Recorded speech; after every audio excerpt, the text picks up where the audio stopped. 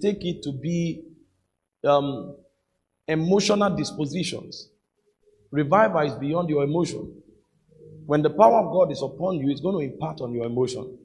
But these things are beyond emotions, because these are power and forces of the Spirit that makes for kingdom advancement.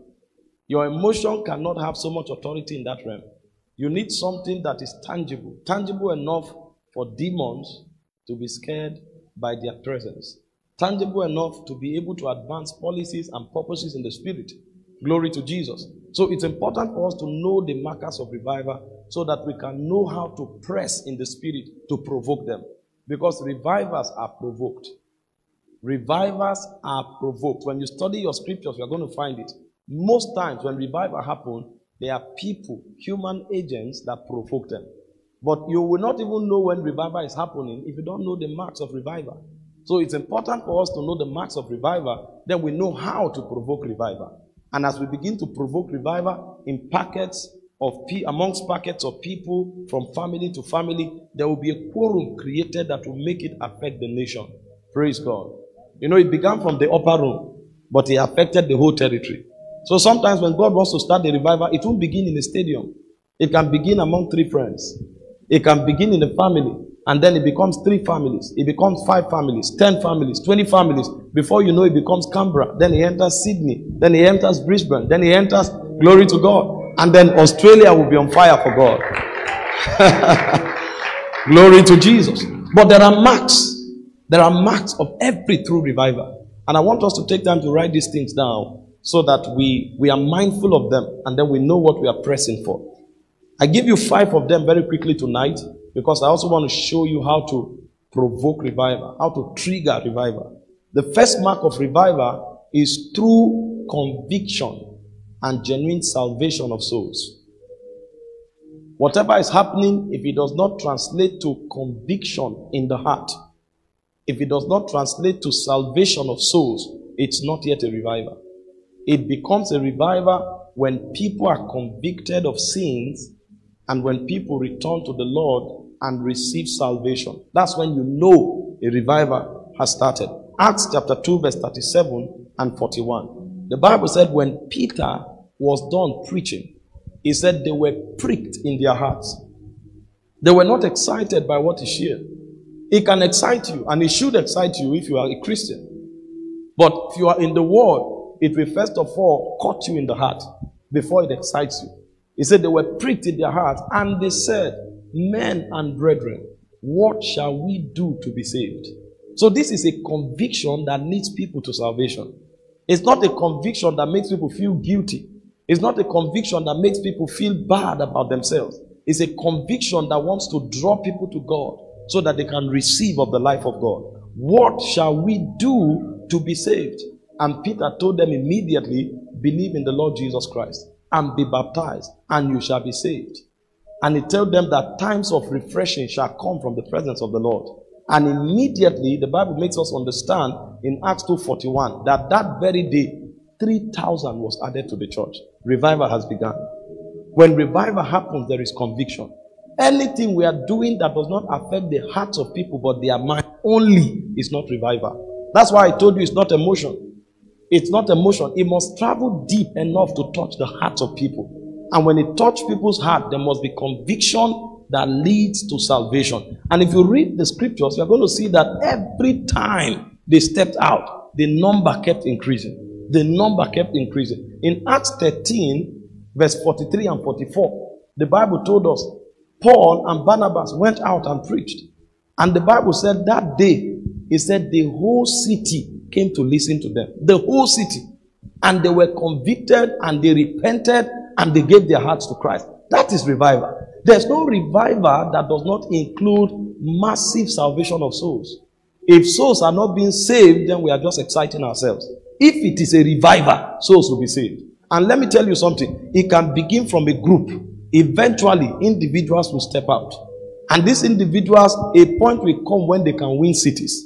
In Acts chapter 8 verse 5, those who were deacons in church, their job was like the ushers you see here. They were just ushering people to church. They were not apostles and prophets. They were just ushering people to church. Sit here, sit there. But revival came. When revival comes, everybody becomes a soul winner. When revival comes, a tree becomes a forest. When revival comes, everybody must become fruitful. You can't say revival is happening and you are comfortably sitting in church and you are not going out. The force of revival will push you out to evangelize. The force of revival will push you out to witness to people. That's why people forget about all of the emotion is too much and it's not backed up with action. Somebody tells you he's on fire for God and for 1 month he has not won any soul. He's on fire for God and for 6 months he's not won any soul. You don't know what fire is. What's happening to you is just adrenaline. If fire comes, you will see everybody as a potential soul in the kingdom of God. It will move you. Imagine what happened. Philip was running on account of persecution. But when he entered Samaria, it became an opportunity for soul winning. And the Bible said in verse 5, he preached Christ there. And he said the whole city was filled with joy. The whole city was filled. One man began to take cities. And that became the testimony of the apostles. Most of them traveled down to Antioch. And the moment they got there, they started winning souls. Listen, you may have come to Australia to get a job. But when revival hit you, you'll be shocked that you will become a soul winner in Australia before you are a worker for the government. If you don't know revival, you will not know soul winning. But the moment you know soul winning, know that you are revived. The second mark of true revival is the move of God's power. When revival comes with power. You can't find the people who are revived and you don't see signs and wonders happening amongst them. Everywhere they gather, the spirit of revival will always provoke signs and wonders. Everywhere they gather, the spirit of revival. You know, people don't really train to walk in the miraculous. There is a place for mentoring, but I can tell you that the miraculous is born by the Spirit. That force will push you into it. It's as you start walking it that you start learning. It's not something you learn from a Bible school or a lecture room. The power will move you, and when the manifestations begin, then you are taught how to manage it and to grow in it. But you cannot be mechanically brought into power. Look at what happened in Acts of the Apostles. These guys followed Jesus. Jesus sent them out. They cast out devils. They returned. They were excited. And that was it. The next time they attempted, the demon didn't go anywhere. And they asked Jesus, why couldn't we cast out this devil? He said, because of your unbelief. And Jesus went further to tell them that this kind goeth not but by prayer and fasting, and left them there. And there was no record that they did anything again until Jesus left them. Jesus believed so much in the Holy Ghost. He believed so much. You know, when Jesus wanted to leave, they were troubled. Why will you leave us like this? He said, no, I won't leave you as orphans.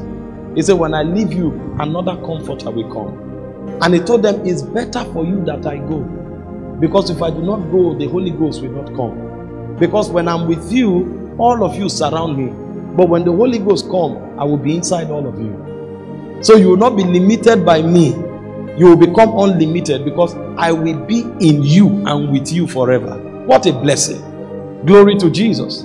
He knows how these things work. And so when Jesus left, we saw that these guys that locked themselves behind closed doors, who were afraid, suddenly the fire came upon them.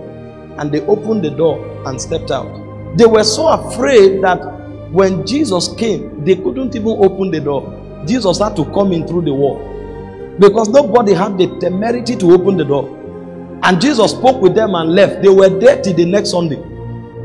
Imagine we lock ourselves up here till next Sunday because of fear.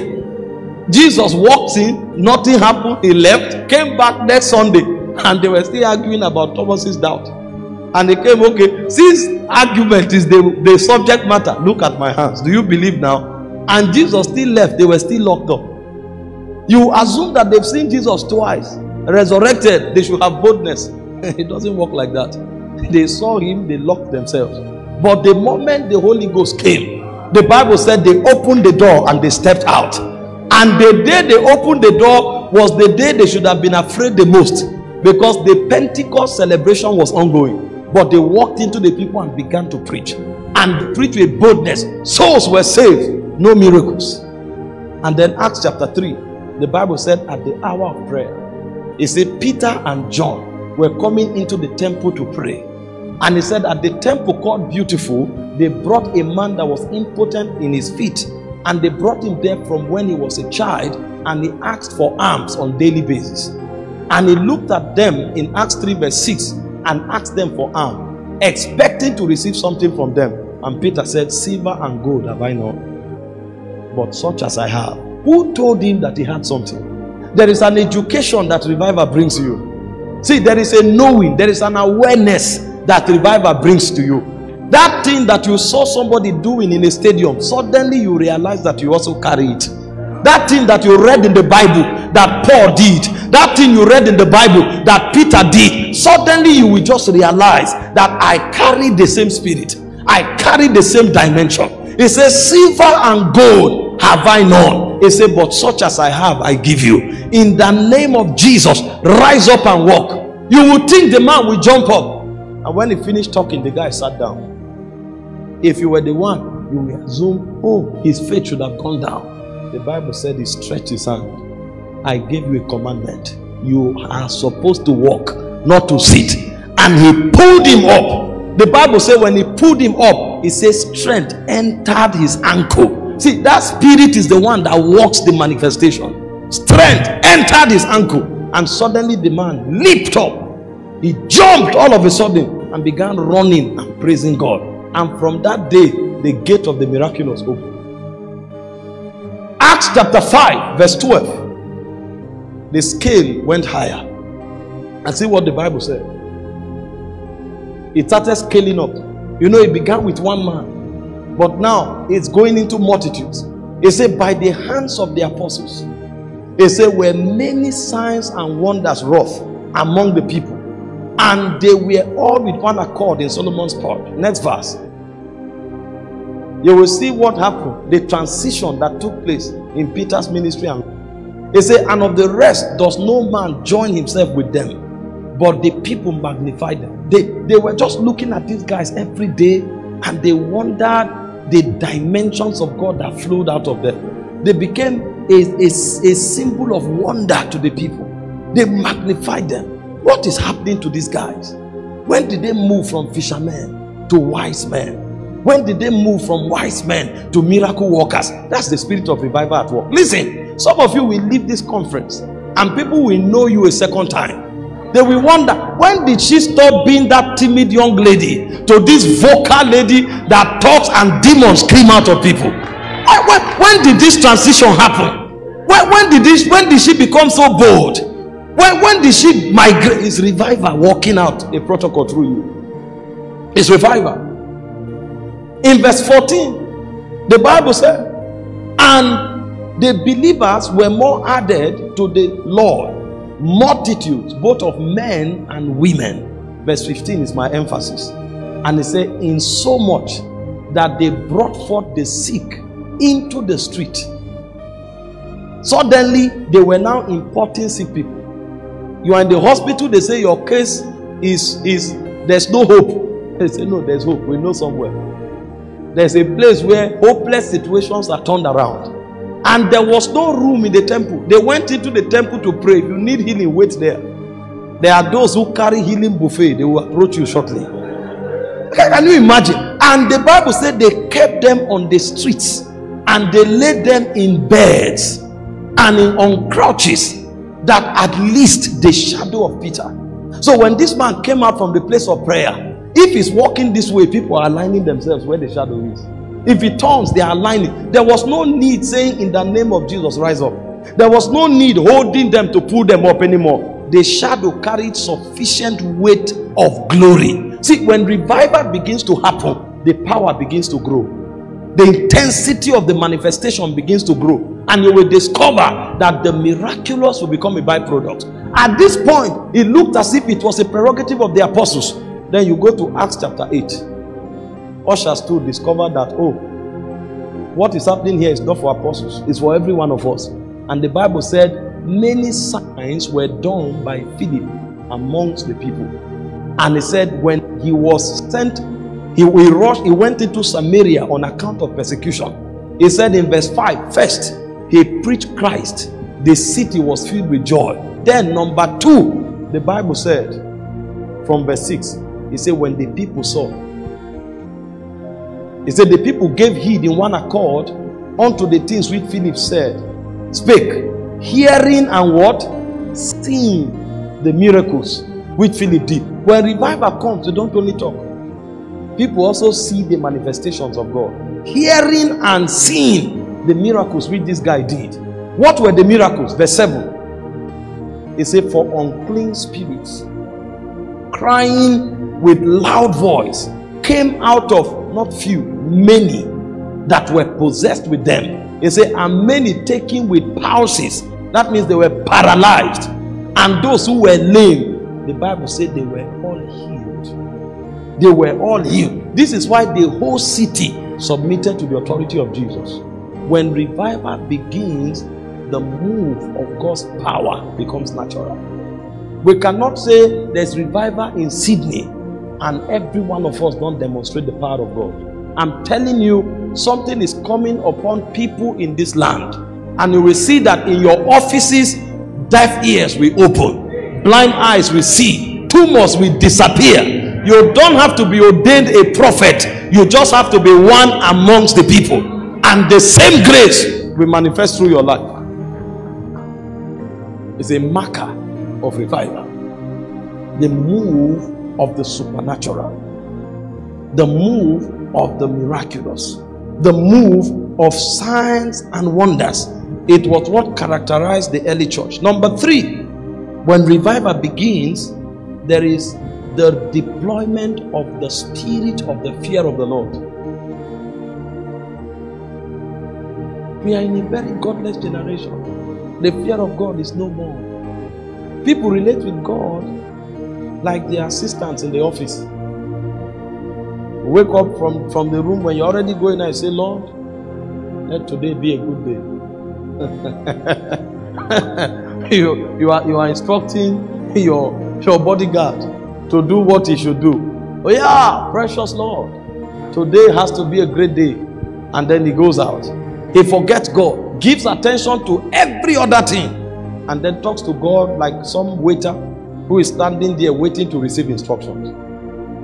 When that kind of thing is happening, revival has not started.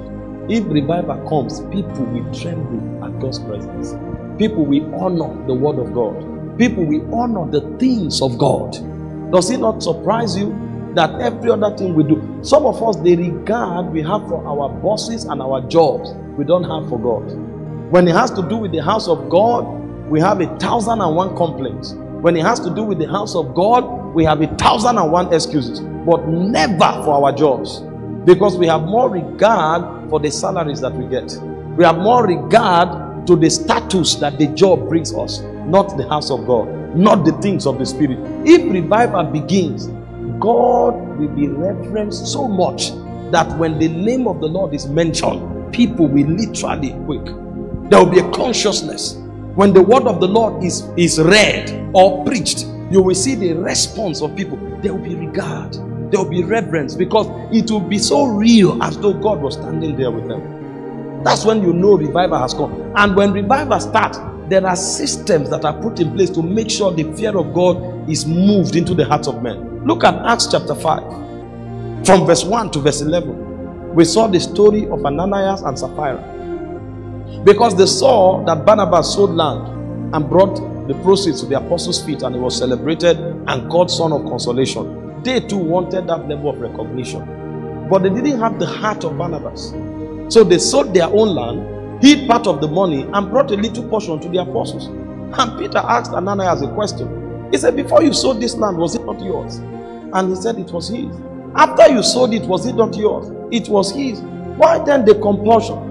Why did you take part of the money, hid it, and came here to make a show as though this was the whole money for which you sold the land? The moment he heard it, he fell down and died. And the Bible said the men took him, went and buried him. 3 hours later, the wife came. Service still ongoing. We didn't know when the service started, but we know that 3 hours after Ananias died, service was still on. If you run service here for 3 hours, I'm sure some people may need coffee. and some may have to go home. 3 hours later, I'm not saying we shouldn't have regard for our time and other things, work, and that's not what I'm saying. But I'm saying these guys had capacity to stay with God. 3 hours later, Sapphira came in and Peter asked her, how much did you sell for the land for which you brought the proceeds here? And she repeated the same thing the husband said. Peter said, the feet of them that put your husband are by the door. They are coming in to carry you. If that one happens now, the Australian police will be nearby. That's why God uses different approach for different generations.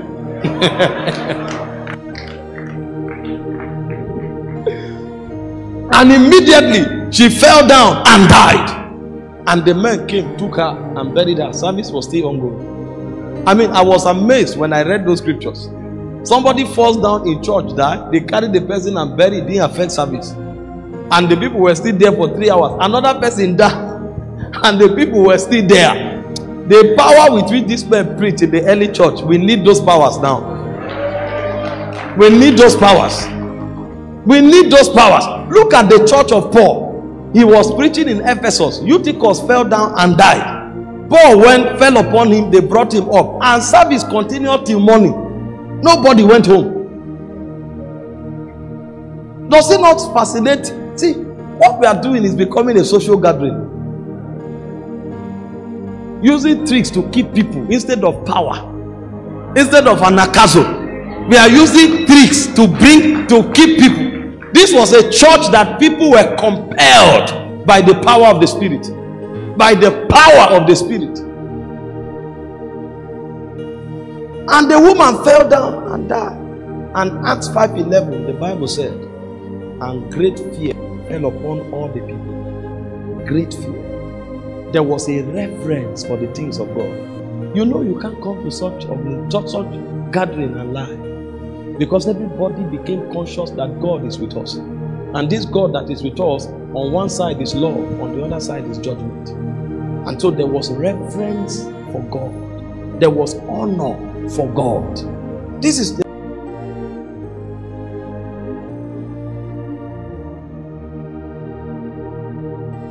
come from.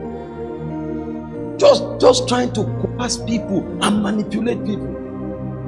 This is a generation where somebody can come to the altar and is speaking for 2 hours. He's trying to pull somebody down. The whole message is tailored delicately to pull somebody's ministry down. And when he finishes, that person's ministry is finished. Instead of the anointing rising in that ministry to uplift and edify people, the whole operation is hacking somebody down. When he's done talking for 2 hours, the whole ministry will diminish in 2 hours. And his job is done. Not because there's anything wrong with that person. It's because he's bitter towards that person. And he's using the altar to advance that purpose. So when we say we need revival, we know what we are saying. The fear of God must return to the church. So that those who call on the name of the Lord must walk with God with reverence, with fear, and with trembling. So that when we stand for God, there will be no compromise as touching our convictions.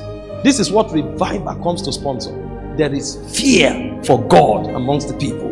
And fear for God is not that you are afraid of God's presence. It's that you honor God's presence. It's that you regard God's word. And you regard it in a way that you tremble at his presence. Anything God says, you do it with the whole of your heart. There is passion with your service for God. That is what it means.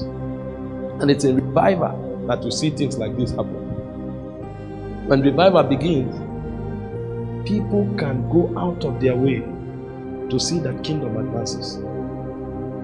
Go and read about the early church. It will humble you. There were people who, in a bid to preserve the Bible, their families were burnt. But they saw it as an honor that the Bible should reach the next generation so that they know about the word of God. There were people that were burned to the stake because they preached the gospel. They knew that if they preach the gospel in these cities, they will be killed. But they hazarded their lives. Such was the passion with which they ran. And they preached the gospel and they were killed, but they were excited because they knew they brought a witness to that territory. But in our generation today, you invite somebody to preach, Or a music minister comes to worship, is first of all telling you, my bill is $5,000. We have hirelings, not ministers. Because there's no revival. The fear of God is no more. Number 4, marker of revival is restoration of righteous living. When revival comes, people begin to live right. Isaiah 1:26 and 27. Nobody needs to come and give rules and regulations. Everybody will serve God from the heart. The template for righteous living will flow from your heart. The righteousness that was your nature will become your lifestyle.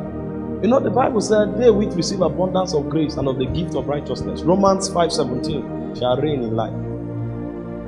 That's the nature God gave us. 2 Corinthians chapter 5 verse 21, he said he made him that was without sin to become sin for us, that we might become the righteousness of God. So God installed that nature so that we will live it out. I'm talking to you now because I'm human. So the ability to speak was installed. If I don't speak, it will either be because I'm sick or because I'm not human. So you can't claim you are righteous and yet you have the righteous nature and you don't live it out. Revival comes to insist that that righteous nature must be lived out. In 1 John chapter 3 verse 7 and 10, he said, my little children, let no man deceive you. He said, he that doeth righteousness is righteous, even as he is righteous. He said, this is how the children of God are distinguished from the children of the devil. So the children of God are known by their righteous character. They live righteous. And so when people are revived, you will see that righteousness, they'll be excited about living righteous.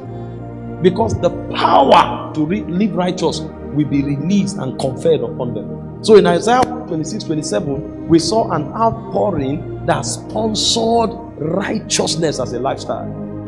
If you read the stories of revival, those of you who have taken time to read it, you will see how crime rate will go down in a whole city. There were many cities that they had to retire. I read about the Welsh revival. They had to retire police officers because crime rate diminished. Nobody needed to pursue any thief. Everybody on the street repented. I'm not a thief anymore. I want to walk with my hand. Because there was an energy in the atmosphere that became a policing force in that territory. So when we pray revival and it comes, you will discover it will become a force that insists on the right thing. You can't come to your office and do something that is evil against the people. If you carry that pen to do anything that is corrupt, the pen will speak to you. Don't use me for iniquity. Even his pen. Don't use me for iniquity. I will not.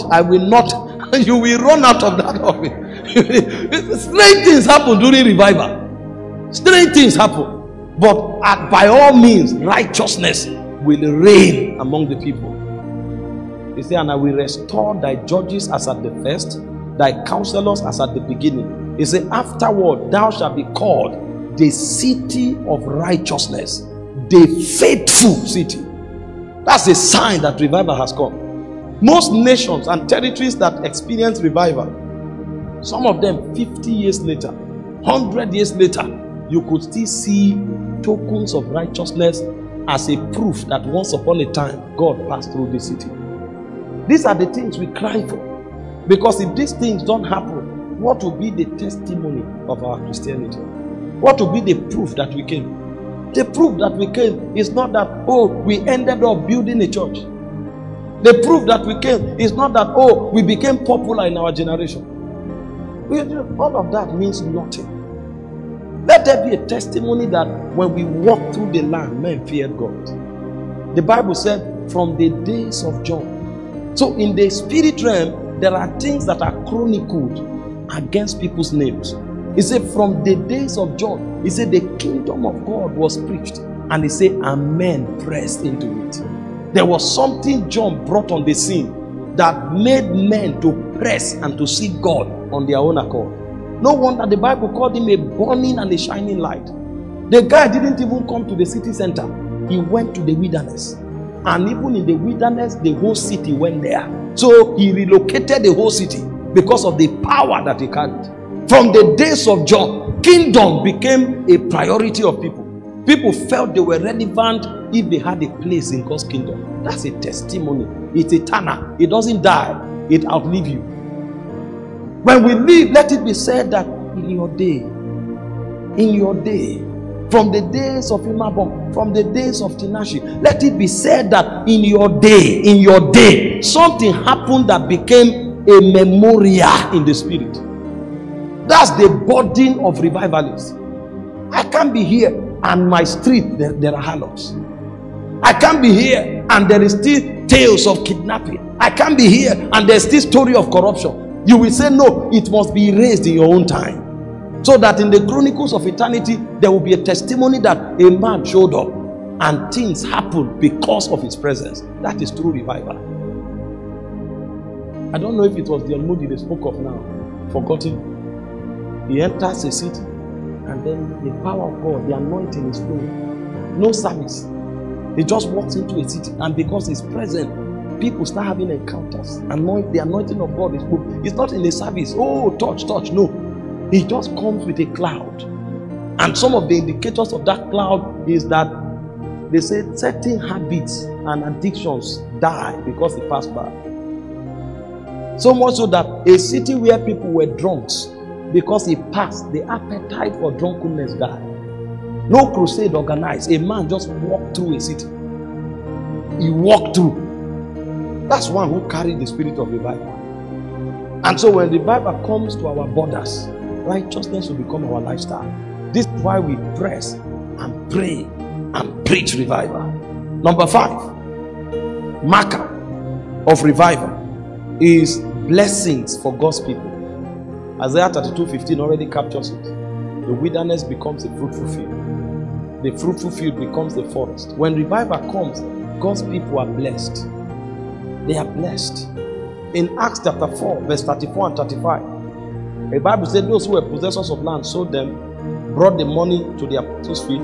Even distribution was made. He said there was none among them that lacked. When revival begins to happen, there is abundance. Because that spirit does not just come to make you feel that you are on fire. We were sharing earlier and we said when the Spirit of God comes upon men, it opens them to different dimensions. Especially that which is consistent with their ordination. The only thing powering this whole facility now is called current. But the current that enters this facility, when it enters different appliances, it becomes different thing. For this microphone, it becomes sound. For these bulbs, it becomes light. For the air conditioners, here is heat. In Africa, it's cold. We work on very high temperature, so we need air conditioners for cold. Here, you use it for heat. But when it enters, depending on where you are, it becomes cold or heat. But by all means, the electric current is converted. See, that's what the fire does. When the anointing comes upon me as a preacher, it opens me up to the secrets of God. And it opens me up to dimensions of miracle working power. Because for my own meeting, cripples will come, blind will come. But you are a businessman. So when that fire comes upon you, it opens you up to skill for negotiation. It opens you up to wisdom for investment. So when you enter there, you can carry $1,000 and make $100,000. And people ask you, what happened? It's an intelligence. You know what to invest in at a particular time and it will appreciate. It's like you are reading something written on the wall somewhere. It's a wisdom. And then for some of you who are people of power into government, governance, it will become favor on your life. And so that favor will cause even those who hate you to be quiet when they are speaking about you. So that by all means, you will ascend the ladder of authority. And if they want to talk about you, God, that spirit will increase your influence. It will increase your influence so much that even when they talk, their voice, the volume will reduce. So when they talk, they will ignore them. They will not start feeling bad. I'm making a point here. They say, no, you are not making a point. Your counsel has been turned to foolishness. Because of influence. That's what the spirit does. And so by the end of the day, every one of us will become powerful in our respective sphere, and it will translate to blessedness, blessings, and abundance. So when we come together, there's nobody begging the other person, please help me. No, we are just exchanging values. We are just exchanging values. We are just exchanging resources, and everyone is just doing well. So revival is not a call for poverty. It's actually a call for abundance. That's why it's in the days of revival that kingdom spread the most. You will see two people can come together and say, what do you want to do in Fiji Island? We need some crusades there. They will drop money. Just get preachers to go. We can't go now, but anybody who is going, we will sponsor it. You know that revival is happening, and then you will see missionaries traveling across different nations. It's from revival. Most of them who came to Africa, they didn't come because they had money. People sponsored them, because when revival happened, there was a boom, and that boom made resources available that translated to kingdom advancement.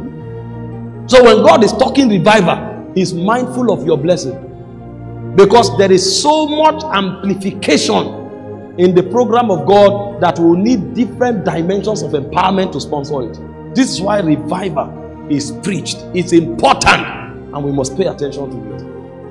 Blessings, indicators of revival. If I will add one more, when revival begins to happen, churches become full. It's not because our focus is crowd, but crowd is important. You know why? Crowd is important because they are souls. We emphasize the place of discipleship, of training of people, but we will never negate the place of multitude, because every multitude you see there is a soul represented.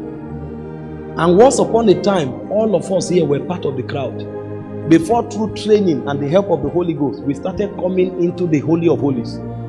We moved from the outer court to the inner court to the Holy of Holies. That you have made it to the inner court does not mean the outer court is not relevant. So we keep having crowd because souls must be won. The Bible said daily God added to the church. Acts 2:46 and 47. Such as should be saved. So if revival begins to happen, our churches will grow, because churches are training centers.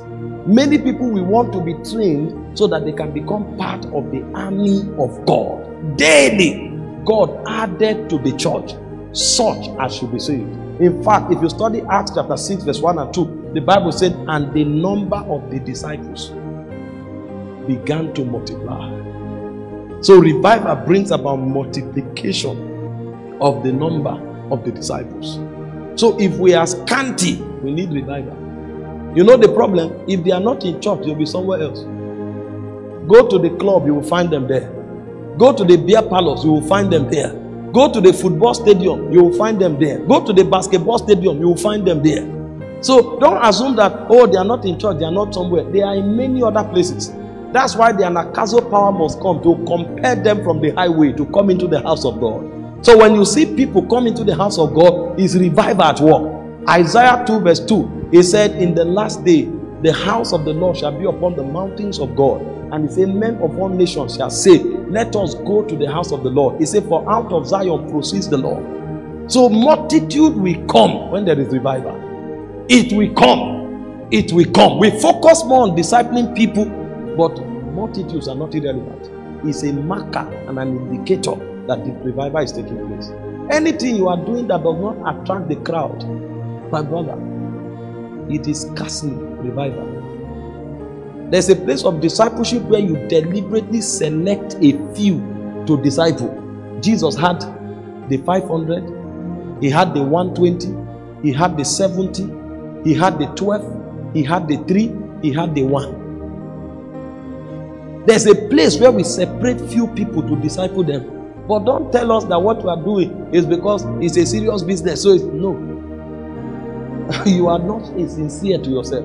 There's nobody who is burning for God who does not want to see thousands and thousands of people saved daily and sitting to hear the word of God. You are not a sincere person.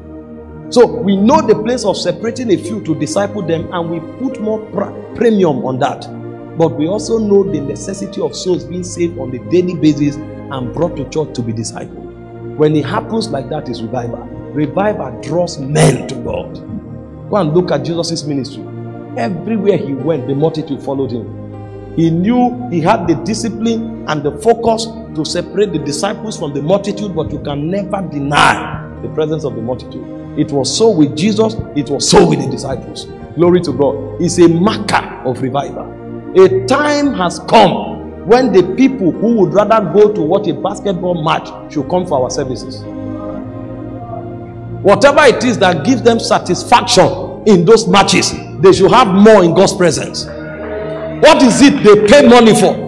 A secular musician is coming. Before he comes, the stadium is packed and they bought tickets to enter the stadium. Meanwhile, service is free, nobody is coming. What is that thing that appealed to them so much that they will pay money to pack out stadium that they will not come to church to receive? And will say there's revival? No way.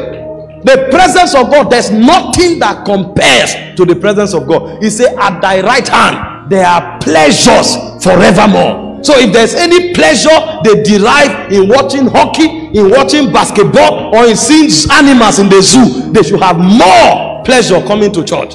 This is why revival must happen.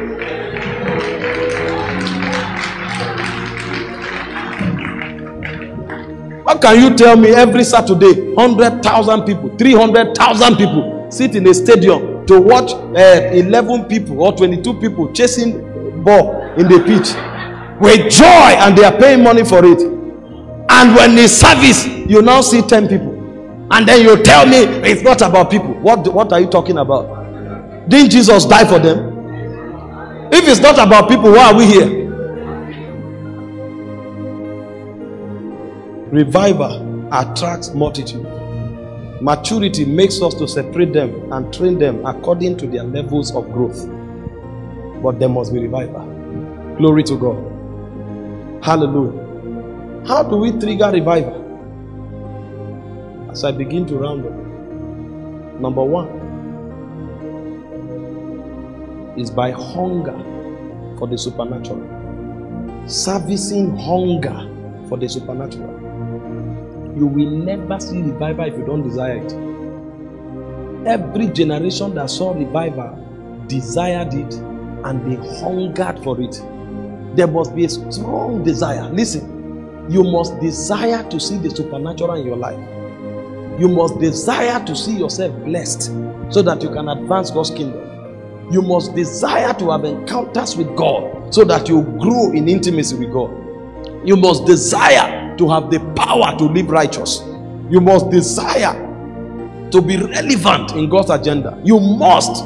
This is one of the things that the Spirit of God responds to. In Acts chapter 2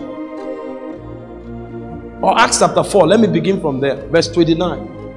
After they were flogged and beaten and commanded not to preach in the name of Jesus, they didn't go back and said, well, the opposition is so much, let's just rest. God will do his work. They wanted to see God do much more through them until their opposition becomes irrelevant. And so the Bible said they went to their company and they prayed. And it showed us the emphasis of their prayer. In verse 29, it said, now behold their threatenings. It said, grant unto thy servant that with all boldness they may speak thy word. Number 2, and by stretching forth thy hand, it said to heal, and that signs and wonders may be done in the name of thy holy child. Immediately they prayed that prayer. Verse 31, the Bible said the place where they were was shaking, and they were filled with the Holy Spirit, and they began to preach with boldness. Verse 33, it said with great power, with great power, God gave them witness of the resurrection of Jesus, and great grace was upon them. You cannot see that outpouring and you cannot see that great power except as you desire it. When you see men move in power, they first of all conceived it in their heart. Any man who does not desire it and conceive it in the heart will never see it manifest. Most of us know that God is supposed to use us mightily, but we have never built consciously a strong desire to see God use us. That's why it looks as if God is picking people all around us and we are not part of those God is picking. The day your desire becomes strong, that day you attract the attention of the Holy Spirit. You must desire it and desire with all your heart. Isaiah, Jeremiah 29 verse 13, he said, if you seek me, and by implication, if you seek any dimension in me, he said you will have it only when you seek it with the whole of your heart. Some of us have not come to that point where we tell God, Lord, if you don't use me, I won't leave this world. You will use me for your glory because I'm available. Whatever it takes to be used of you, Lord, I'm willing to pay.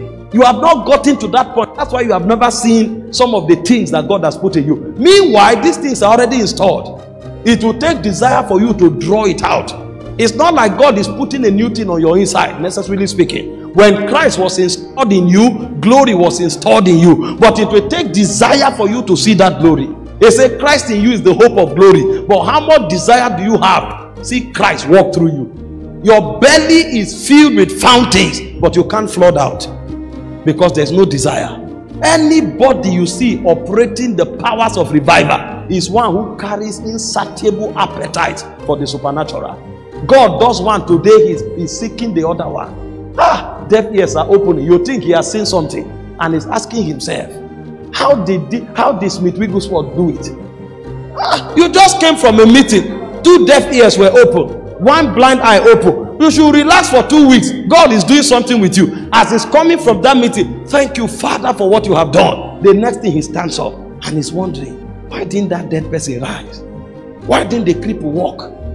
He has thanked God for what God has done, but he knows there's more.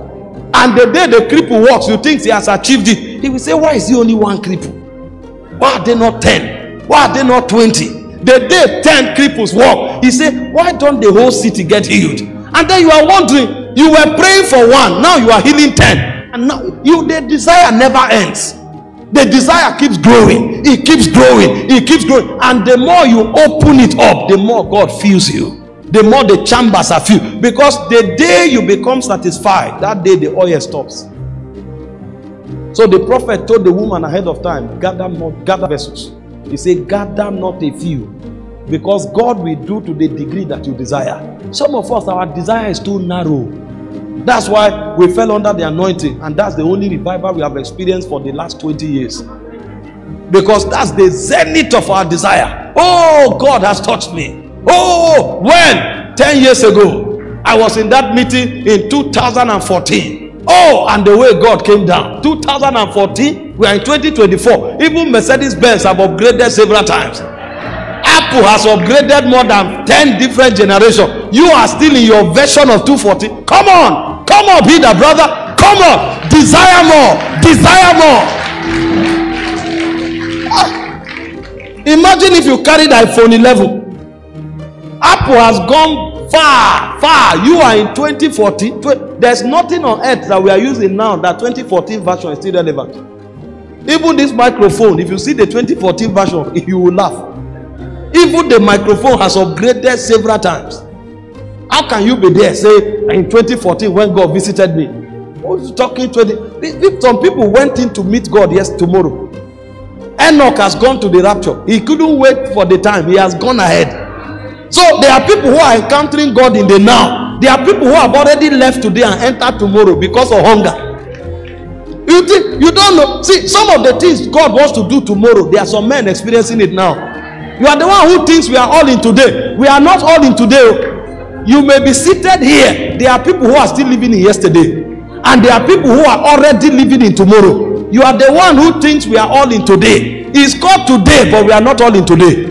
Enoch is already at the rapture. You and I are trusting God for the rapture. That means you can live wherever you want, because God is Alpha, Omega, and in Him we live, in Him we move, in Him we have our being. So if you want to be in the yesterday of God, that's your choice. If you want to be in the today of God, that's your choice. But some of us, we want to be in the tomorrow of God, because the Bible said behind them is a desolate wilderness. It said, but before them is the garden of the Lord. I want to be in the garden of the Lord.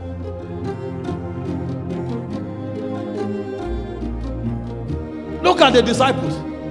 Jesus himself was laying hands on the sick. Peter said, is this all the dimension there is in you?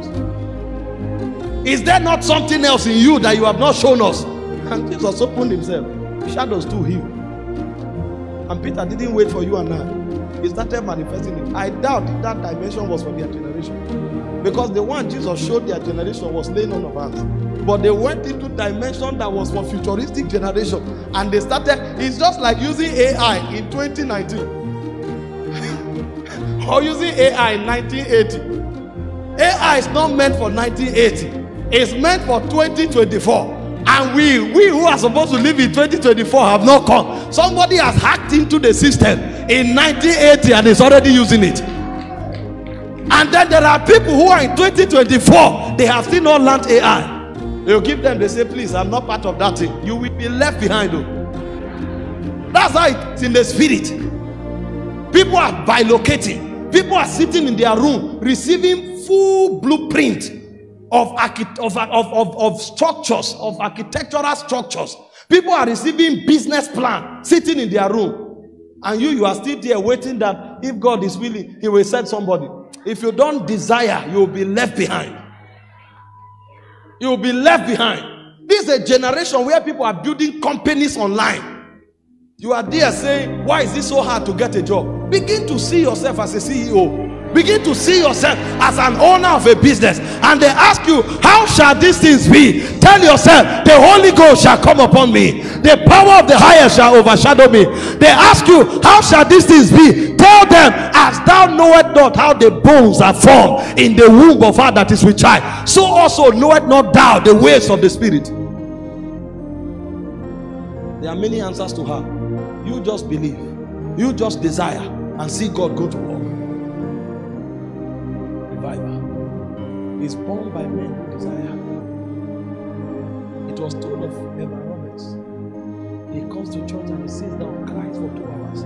They didn't know why. Your church is full. Why are you crying? The guy was seeing the whole of Wales delivered. Meanwhile, somebody else has 30 members. He's dressed in tuxedo suit. He's now the bishop of the city. He has collar, he has long chain. Crucifix is bigger than my hand. I'm not saying don't thank God for little beginning. Appreciate God. But if that is you are satisfied. You went for crusade. The 5 testimonies that came out, 3 of them is back pain. And one other person said, well, I had long shoulder, but it has been released. Thank God for it. But if you are satisfied, you'll be left behind. You'll be left behind. When people are telling eye sockets that don't have eyeballs for eye to grow out of it, and it's happening, you are already satisfied because somebody say I had pain, but it's like the pain is gone. You say, yeah, the pain is gone. My brother, wake up. You come for deliverance service, one person just fell down. You heard sound of chair, you say, all the demons are out. They are not yet out. Let's check. Let's be sure. Please, don't despise the little beginning, but don't be satisfied too quick. Sometimes you hear people talk about the mighty things they are doing, and you are wondering, is this what you call mighty? So you have already arrived.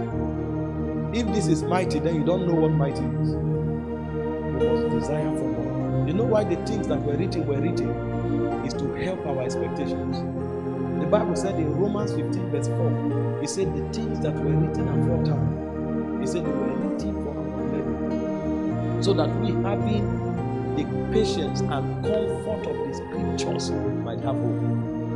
If in the days of Jesus, where he didn't have all of the publicity stunts that we have today, he didn't have all of the enablements of microphones and amplifiers, Jesus was addressing 5,000 men. How can I be satisfied that I have 200 men? How can I be satisfied that I have 1,000 people? Jesus has raised the bar already.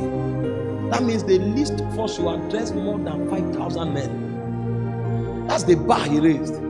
If in the days of Jesus, where he had to trek for days to enter one city, the Bible said he entered every village and every city that was in his region. How can I be in Australia and I have not gone to every city in Australia to preach? When I have aeroplanes to carry me, Jesus was trekking and riding on horses and donkeys And the Bible said he went to every village and every city. You are here, you are already being called apostle, and you have not taught half of the cities in Australia, and you think you have achieved something. Jesus already raised the bar. That means any country you find yourself, every nook and cranny, you should enter there and preach the gospel. That's what desire does. And as your desire grows, the power required to fill up that desire is released. That's how it works. Build desire. Don't let anything deplete your desire. Build it, build it, build it.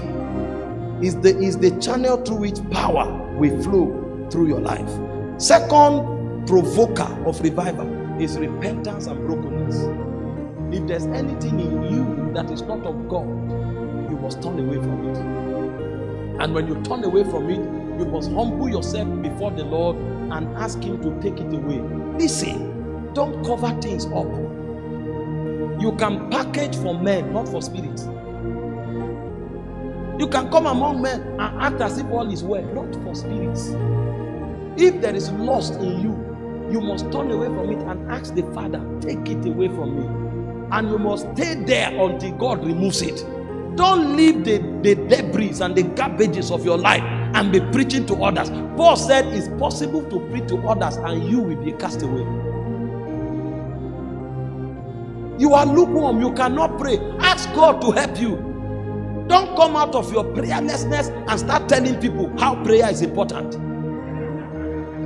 It's delusion. Revival can't come out of it. You must first of all become to be able to produce it. You must become. This is why anybody who God will use to provoke genuine revival must be a man of repentance and a man of brokenness. Anything he discovers God is not happy with, he turns from it. And if he turns, he humbles himself and asks for help. The Bible said in 2 Chronicles 7:14, he said, if my people who are called by my name. So it's not talking about strangers. He said, if they will humble themselves and turn from wicked ways, he said, I will hear them and I will come down and heal their lands. You know the problem with us? We think revival is about talking. Meanwhile, we have not checked. So people are dressed on garbage, trying to create a system that can handle the glory of God. And the devil looks at us and laughs. These are jokers. You are struggling with fornication, and then you are coming to tell people about the spirit of holiness. You must turn away first, humble yourself and ask God to help you. You are coming to preach and your focus is how you can take money from people, and you are telling them God wants to raise people. You are a joker. You are a joker. Your convictions and your intentions have already been weighed in the balances. Because in the spirit realm, your intention is louder than your voice. Your motive is stronger than your action. So when you show up, the spirits will weigh you first before they can put authority and credibility on what you say. This is why if it's revival we are looking for, we must become honest with ourselves. Lord, I'm too proud. I stood on that altar and I wanted to show them that I was special. I never preached a message. Help me. And the Holy Ghost will carry you through a process of chiseling until he makes that vessel that has passed through the fire so that you can host the fire for your generation. He said, repent. Acts of the Apostles chapter 3 verse 19. And he said, times of refreshing shall come from the presence of the Lord. Everybody who bears the mark of revival and everybody who provokes revival know the significance of repentance and brokenness. We are too full of ourselves for God to take the risk of entrusting us with power. You know what will happen in this generation if we send handkerchiefs and demons are cast out? Do you know what will happen in this generation if we send handkerchiefs and cripples walk? We will start first of all handkerchief company, and every handkerchief will be worth $10,000. Every handkerchief there will be a price tag, and it will no longer be about Christ. It will become a business venture. And then the man of God will make sure there is CCTV everywhere to count every pieces, because he is first of all a thief and all his workers will be thieves. And we will monitor how many handkerchiefs. In fact, we will put 3 seals on the handkerchief. There will be the seal from the company, the second seal from your wife, then the third seal is the one that you put yourself. That one will be manual, so that it can be copied. And if they don't, you will announce it 20 times. If you don't see the third seal, don't buy. It means it's you are reading, it's God did special miracles by Paul. Handkerchiefs were taken from him. If handkerchiefs start coming from us, do you know the price tags that we put on it? Imagine if your shadow starts healing the sick. Before you see man of God, you must pay $30,000. Man of God will have 4 secretaries. Even the secretaries, before you see them, you wait for appointment. So you meet 4th secretary and book appointment with $1,000. You meet 2nd secretary and book appointment with $3,000. You meet 3rd secretary and book appointment with $5,000. You meet the 4th secretary. That time you have already spent like $15,000. Then when you are coming to the man of God, you first of all pass through an empty office to prepare yourself. By the time you reach the office of the man of God, he won't look at you first. He will stand and be watching the wall. Because he's in this 3rd heaven. When you come and he doesn't turn like that, you will first of all kneel down and put yourself in order. When man of God now turns and brings heaven your way,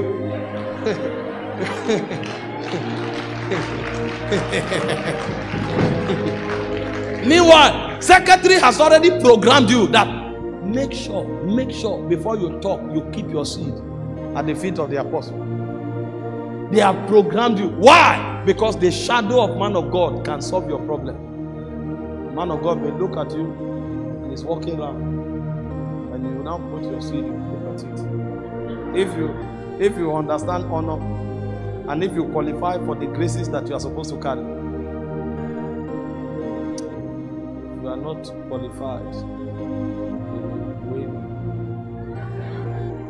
That one, there's a measure of grace. That's the one that can serve you. No. If you go to the level of talking, that means you did some things. You will now say, it is well.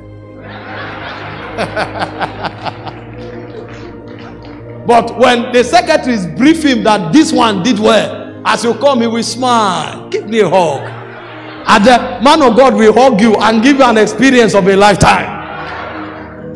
You think God is not wise? Is this a generation that handkerchiefs will cast out devils? Is this a generation where the shadow of men will heal the sick? You think God is not wise? We will plunder the house of God. And so there are powers that God cannot allow for our generation. This is why, although we read it in the Bible, we know it is true, but very few can see it. Because these are wolves in sheep clothing. These are hirelings. They are not sons of God. In my country now, they say all kinds of soap in the church. All kinds of soap are on sale. All kinds of soap. Soap that brings wealth. Soap that brings favor. Soap. And people queue up to buy soap. People queue up. They fight. People who have Bibles they never read. They fight to buy soap. A man of God will go to the mountain for 3 days. He's going to bring soap from heaven. Soap. And when he comes with the soap, the first 50 soap, that one is for special people. So people will even queue up to be part of the special people. What a generation. And we say we want to see dimensions. If revival will happen, there will be true repentance and brokenness. Number 3 provoker of revival is prayer and consistent seeking of the Lord. Go and read your Bible. They told us in church history that they waited for 10 days in the upper room before the Holy Ghost descended. Acts chapter 2 verse 1 to 4. That was not when the thing happened. They were seeking God in prayer consistently. And the Bible said, and when the day of Pentecost was fully come, he said they were still together in one accord. They were still in the place of seeking. And the Bible said, and suddenly there came a sound as of a rushing mighty wind. And when that sound came, it came with the fire. And cloven tongues as of fire was upon their heads. If we can't wait on God, we can't see revival. I know we are on a speedy lane in our generation, but the spirit realm doesn't operate like that. God is a king. That you have fast food, fast cars, fast planes does not mean God has become fast God. you must wait and seek him with the whole of your heart if it's revival you are looking for. I was telling my friends, and I told them, this conference, we just came to trouble the waters. If we want to do revival, we may need to at least begin with 14 days, where we will come and sit with God, hear the word of God for 5-6 hours, pray for 2-3 hours, and continue hitting like that. For if something we hope, because some of us, where our soul is, the routine of this environment, where it has put our soul, it may take 10 days first for our soul to feel the presence of God. It will take 10 days. Where the soul is, you may need to pray for 4 days to feel that you are praying. The first 4 days, as you are praying, your spirit is wandering about. Your spirit, your soul is wandering, because by reason of wake up early, work till night, and work even weekend to take 2-3 shifts to meet up bills, it's been long. Your soul heard the sounds and the echoes of eternity. So the soul has been pocketed deep in the recesses of the mind.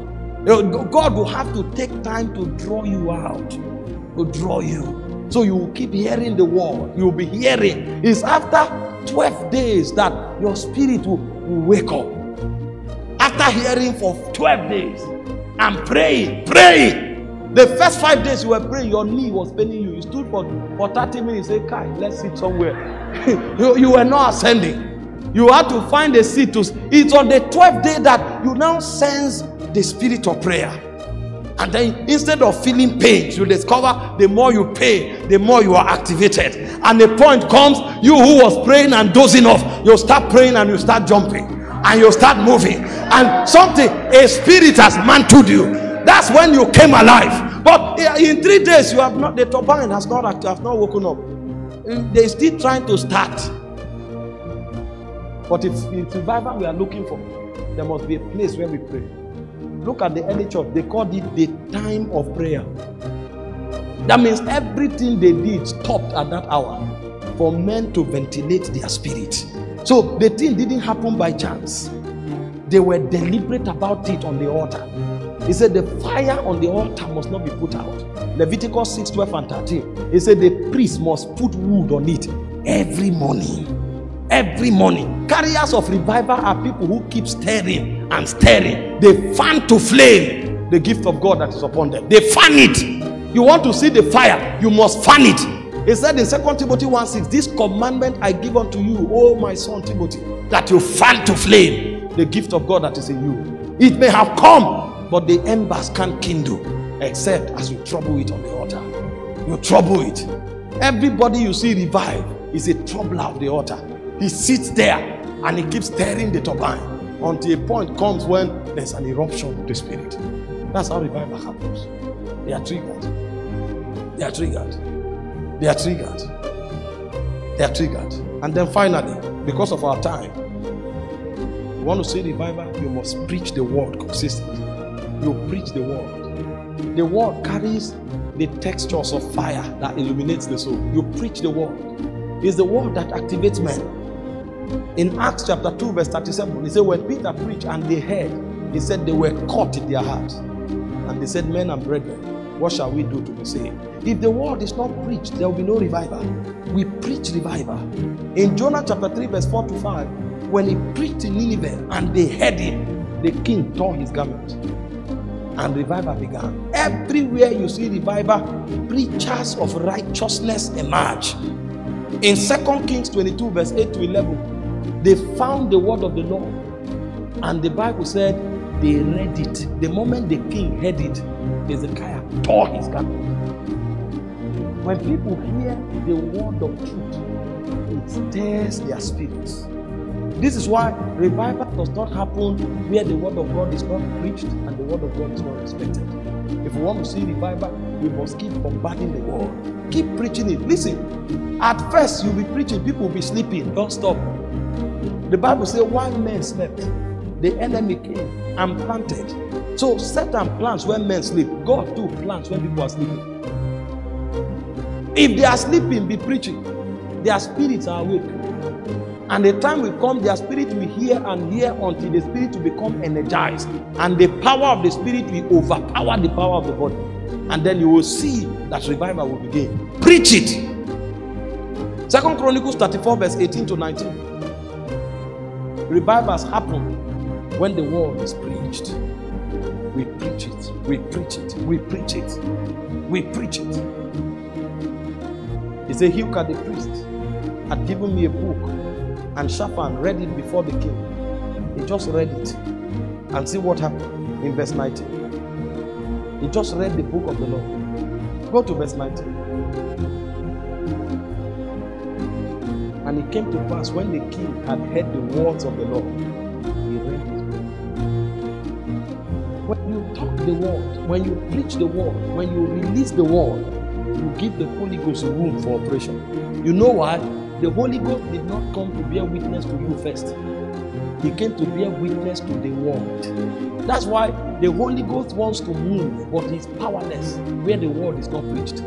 As you start preaching the word, you give the Holy Ghost room for expression. And the more you preach it, the more empowered the Holy Ghost becomes. This is how revival is stirred among people.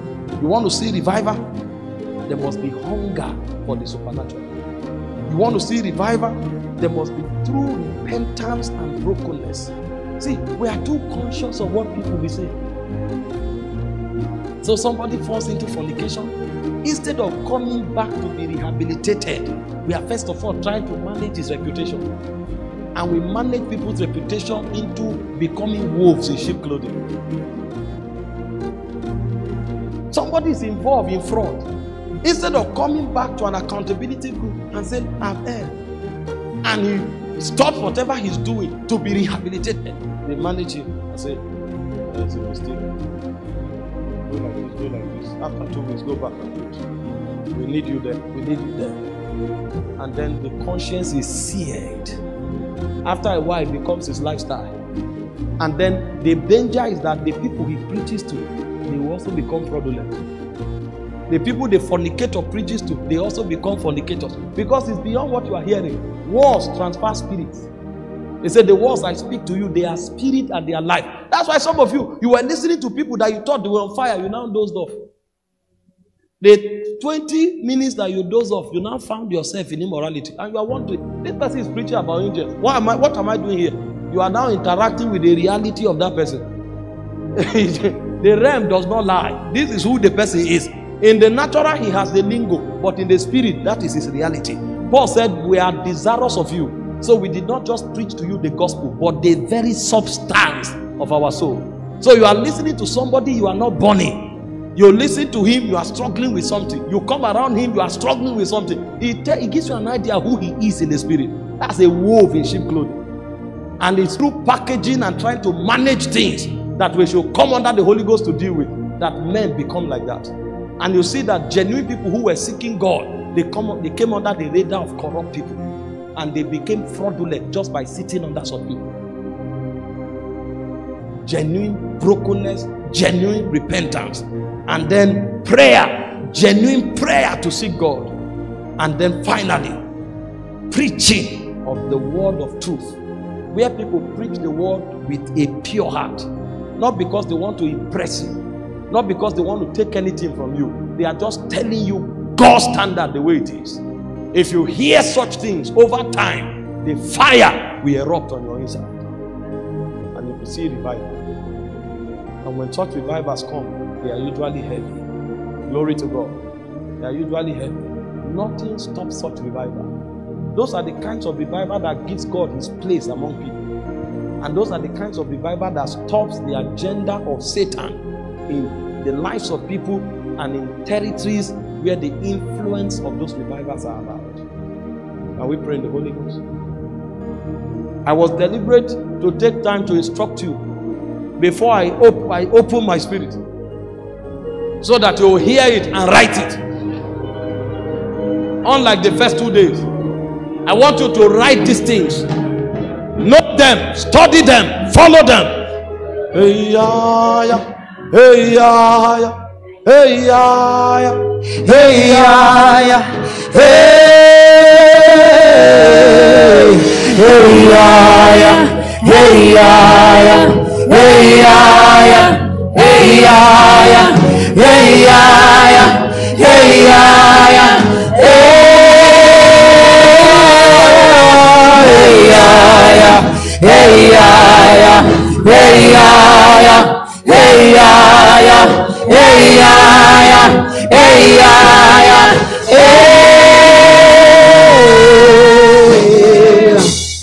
I want us to pray, and things will happen here in a moment. But I want to be sure these chairs, it looks quite high. Do we have ushers here to manage what we want to trust God for? I don't want somebody to fall on top of this altar.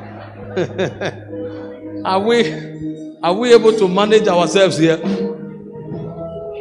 I need to be sure. Now, please hear this. In this service, there will be awakenings. There will be awakenings. I'm telling you. Some of you who carry ancient dimensions, ancient mantles, ancient graces, you connect to ancient spiritual lineages. There will be awakenings of those order. There will be awakenings. There will be awakenings here tonight. Can we pray in the Holy Ghost? Can we pray in the Holy Ghost? With expectation.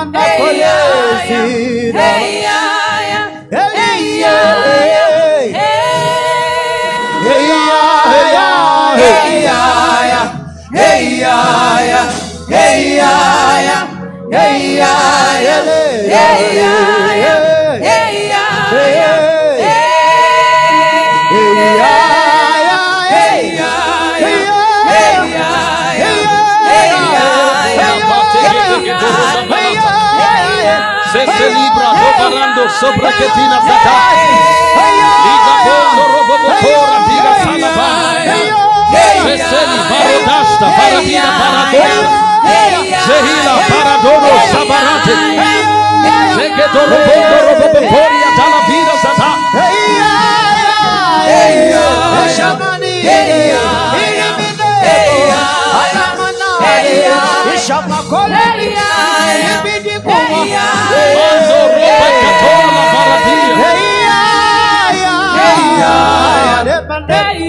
pray the Holy Ghost, pray the Holy Ghost.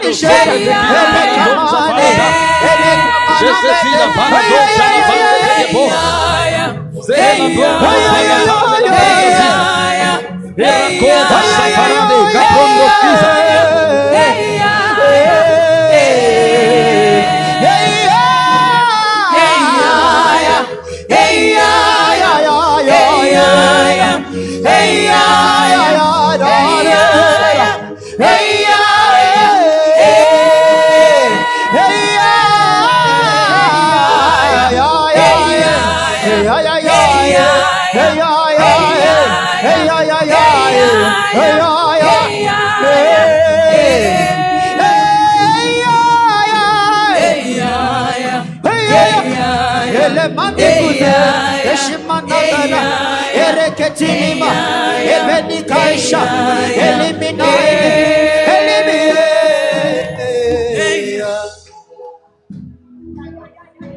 Can we lift our hands toward heaven? Some of you carry prophetic mantles that have become dormant. Some of you carry apostolic graces that have become dormant. But God is in need of men. Some of you carry leadership and governmental mantles that are blunt and not yet finding expression. The reason God brought you here is because He wants to stir it up. He wants an awakening. Can we lower the volume? Can we lift those hands toward heaven? Let's lower the volume a little. Lower the volume a little. There are 3 things I'll do here this evening. And the first is to ask God for an awakening, so that graces and dimensions that God has installed on our lives will begin to find expression from this season. Let's just lift those hands. I wouldn't want to be aggressive tonight because I'm not comfortable with this auditorium. Father, this is the hour for the appointment, for the awakening, and for the commissioning of sons. This is the hour. Lord, these ones have come because they are willing to be used of your spirit in this season. And so I ask, everyone that carries a grace, as a witness, as a custodian, everyone that carries a mantle, everyone that carries a dimension, everyone that is called as a witness of the last day, I come to them as one sent of God. In the name of Jesus, let that mantle, let that grace, let that dimension, let it receive an awakening now. Touch! Usher, accept them.